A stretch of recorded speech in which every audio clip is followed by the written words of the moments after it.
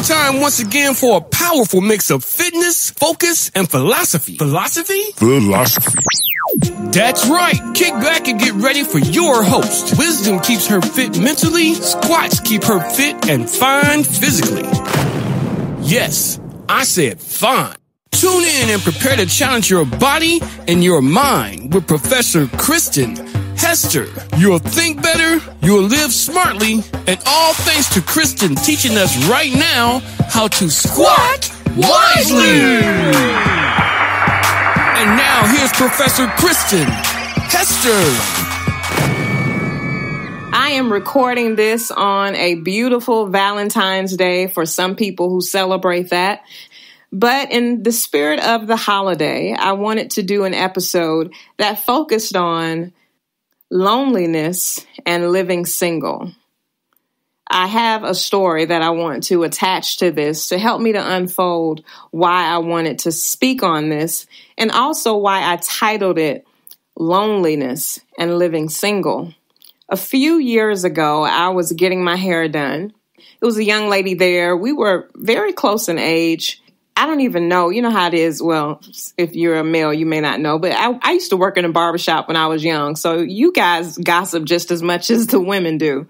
But anyway, it was one of those things. I guess it was a girl talk situation going on. And the stylist was the one leading this conversation. And she was a single woman and I am single. And she raised the question to me, like, she was really venting about, being single and I guess, feeling unhappy because she was feeling so lonely and so alone.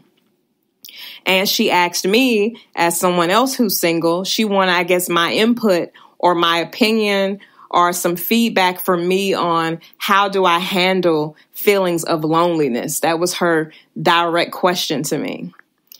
And when she asked me that, my mind went back to times where I've been in relationships with people, but I felt alone. Being connected to someone did not diminish or take away the reality that I still felt alone sometimes. And I didn't really get into trying to give her a direct answer because I could tell that she was venting and I could tell that for her, it was something that was very heavy for her. And I didn't share her same feelings. I don't have a problem with being single. I probably enjoy being single probably more than I should. And even when I had boyfriends and I was always dating and stuff, I've always been an introvert type of personality. I've always been somebody where, people always say, why is she so quiet? Or, why doesn't she engage? Or I've always had that personality when in social settings. And a lot of times it has nothing to do with the people who are around me. It's just social settings.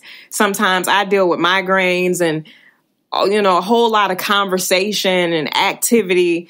It's just too much for my introverted soul. It's just too much. That's just a natural aspect of my personality. I mean, so much to the point where even when I was dating guys in the past, they would be offended because, my family says, you don't ever want to come around or when they try to talk to you, you don't say much. And it's not that I don't, was disliking people. It's just my personality. I just have more of a chill, relaxed type of personality when I'm in social settings. And as she's talking to me, about how she feels, she is very bubbly. She's very outgoing type of person. And I can understand, why that's something that could be a concern for her. I also was concerned, though, because from what I gathered, not just from her, but a lot of people, men and women, because I have students, I'm a college teacher. And boy, I tell you, some of the emails that I get from students about their personal lives, it is definitely TMI. I know they feel they need to tell me everything, but they really don't need to tell me everything. But people tell me just way more than I need to hear.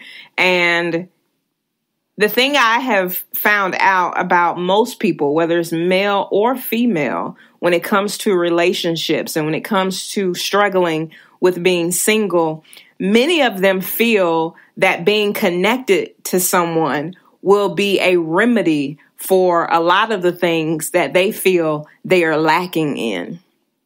And I think that that's dangerous. It's like, I liked, it's a guy named Mark Cuban. A lot of you all may know Mark Cuban. I used to work in television, so I've learned a whole lot more about Mark Cuban when I was dealing with NBA TV. That's was a part of my background. And, a lot of people think Mark Cuban is a jerk or whatever, and he's also on that Shark Tank show.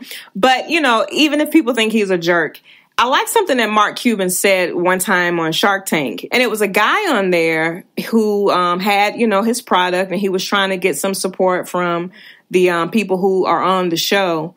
And I don't even know how they got into relationships or whatever. But Mark Cuban was trying to help this guy. And the guy was worried about, I guess, relationships and his home life and something like that. And Mark said to the guy, he said, well, I didn't even want to think about marrying someone until I became basically a successful businessman, is what he said. And he said, the reason why I didn't even want to think about it is because I knew that my focus and my dedication was really geared more towards success, business-wise, than success, love, relationship-wise. And he was someone who got married older. I believe he was in his 40s when he got married. And that was his choice because it was more important for him to be whole and satisfied within himself before he tried to create a life with someone else.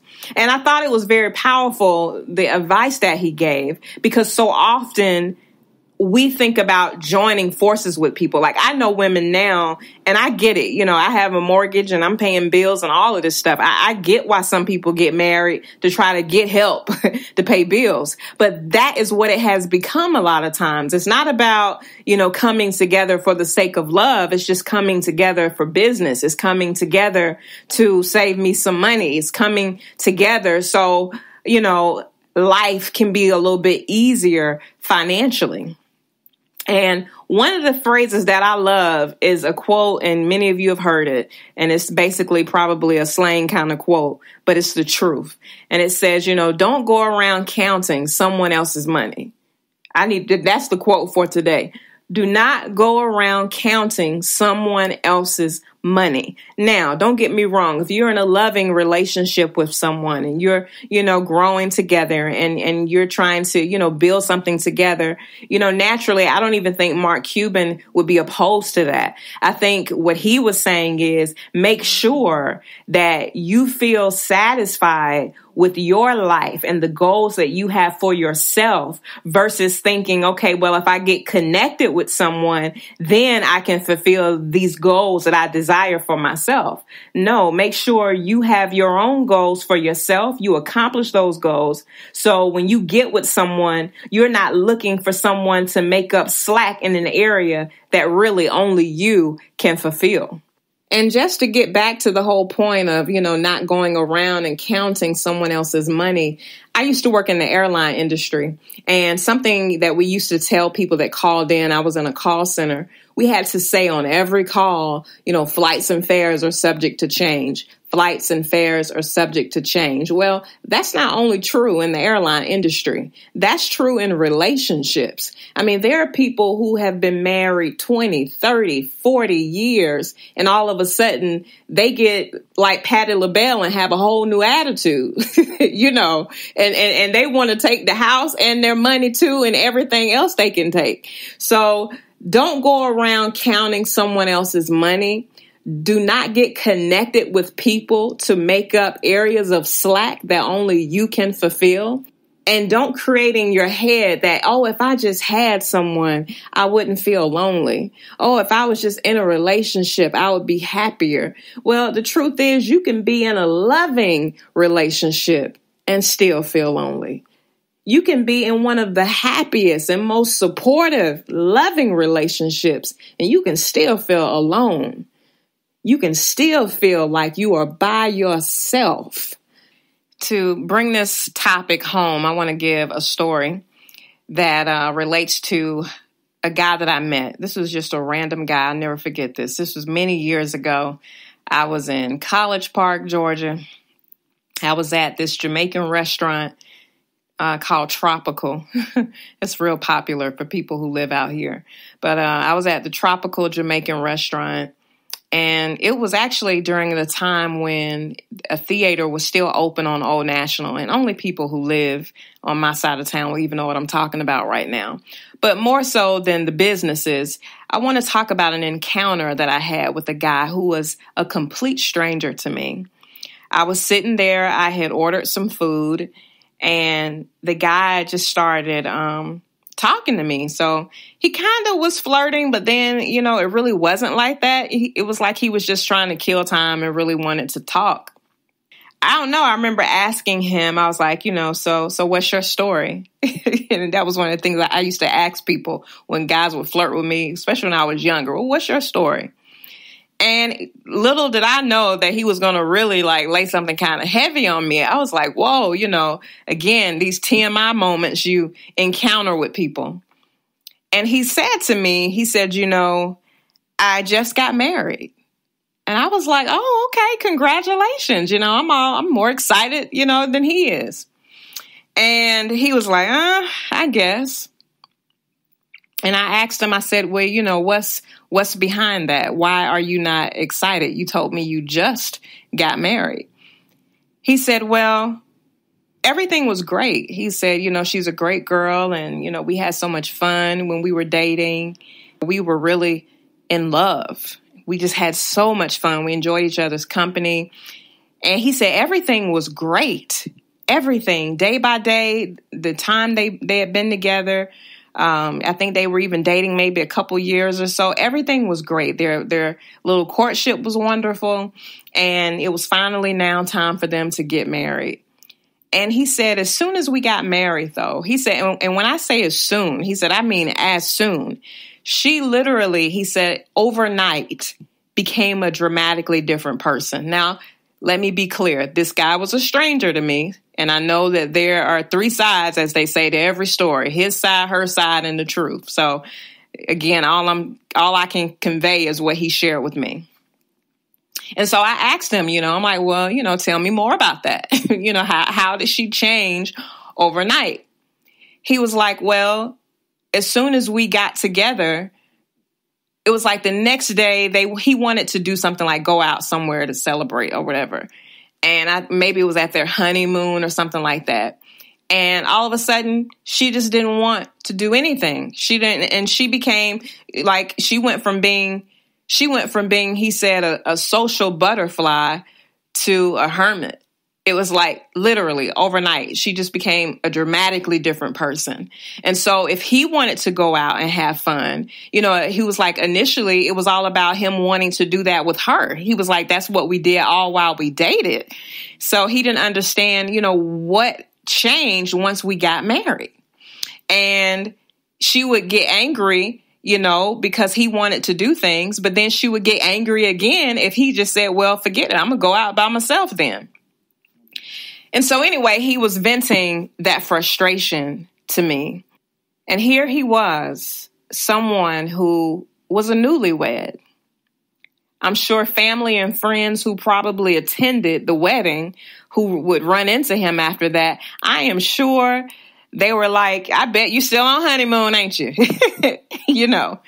And little did they know, because I'm a stranger, and that's probably why he was so unapologetically honest with me about how he felt.